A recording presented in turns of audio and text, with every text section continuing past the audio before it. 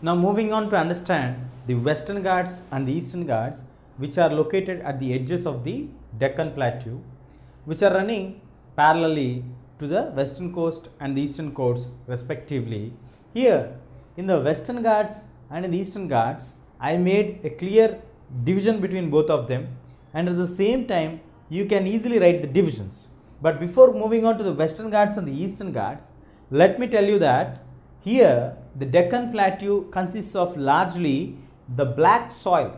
As we already discussed that it's a tableland, it is formed because of the volcanic erupted activity which happened, and most of the Deccan Plateau is made up of the igneous and the metamorphic rocks which were being eroding continuously.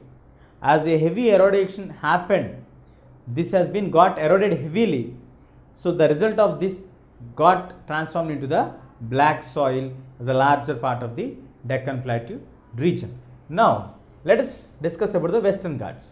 The Western Ghats run parallel to the western coast and they are continuous.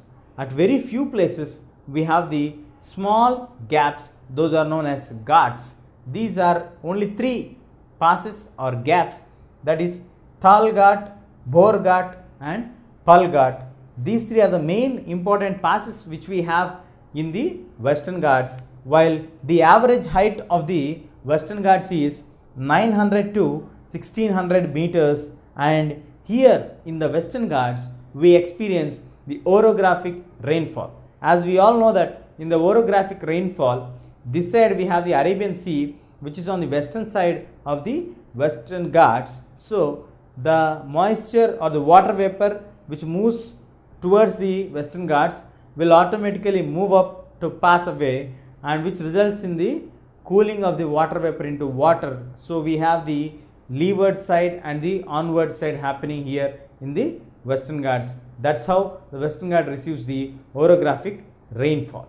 So Western Ghats is a continuous running parallelly at the western coast of India, and the average elevation of the hills or the location of the land is here 900 to 1600 meters.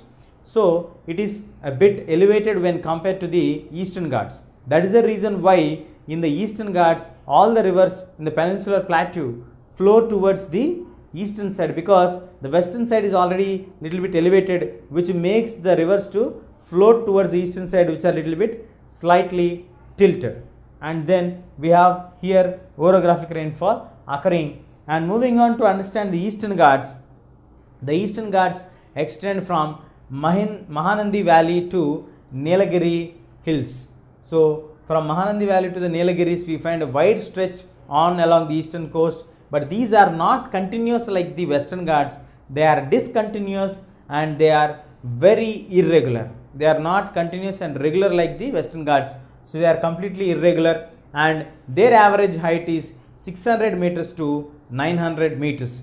Here in the Eastern Ghats and in the Western Ghats we have certain peaks which are very high when compared to the other places or of their average heights. That is, the Anaimudi is the highest peak with 2695 meters, while the next is Dodabetta and Mahendragiri Hills comes at the third place. And famous hill stations in the peninsular plateau are Ooty and Kodaikanal. So this is about the Western Ghats as well as the Eastern Ghats. So most of the Deccan Plateau is a trap which has been created with the volcanic eruption activity, and we find hugely getting eroded over the times, and it is been completely filled with the black soil. And here almost all the rocks are igneous or the metamorphic rocks. That's how we have for the Western and the Eastern Ghats. If you like this video, please give a thumbs up. Please subscribe to our channel to get more videos on CBSE syllabus.